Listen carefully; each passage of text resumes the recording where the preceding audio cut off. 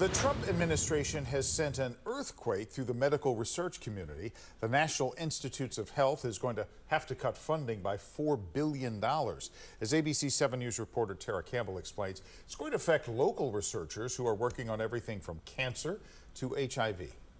Friday night, a blow to the Bay Area's medical researchers. This is going to be a disaster. President Trump's administration announcing the National Institutes of Health is slashing critical funding to universities and medical centers. We will not be able to function because we need the infrastructure, we need the staff, we need people to help us put in the grants. The NIH cutting what's called indirect cost payments down to 15%.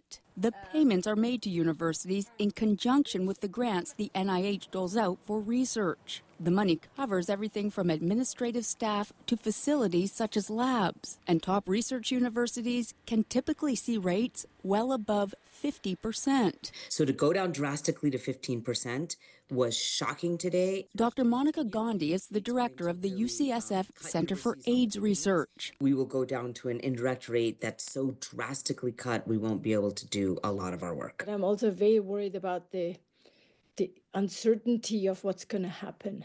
Dr. Pamela Munster is a professor of medicine at UCSF. Her cancer treatment research and clinical trials are often the last line of hope. My patients who are in clinical trials that are funded by the National Cancer Institute, are they continuing with their treatment? And a lot of patients, as you can imagine, are quite anxious. Meanwhile, Dr. Gandhi says the impacts will be far-reaching. Everyone who works at UCSF, which is, of course, one of the biggest employers in the city of San Francisco, they are largely funded by the infrastructure support from the NIH. As of Friday night, the NIH funding cuts are set to go into effect Monday.